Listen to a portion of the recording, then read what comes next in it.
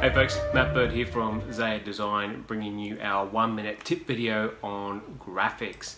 So graphics are undoubtedly one of the most effective and efficient ways to create an impact at a trade show display or in any kind of branded environment. But our 3 tips on maximizing your investment in graphics.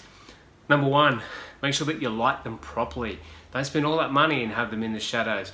Light them from above, light them from the back, light them from the top, whatever you need to do. Make sure that they're lit properly and make sure that they really pop.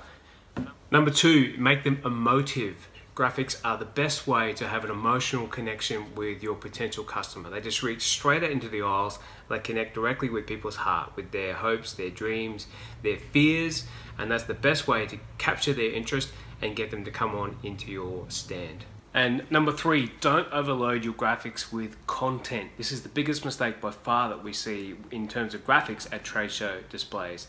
It should be something that your audience can comfortably consume within 1 or 2 seconds. 4 or 5 bullet points is more than enough.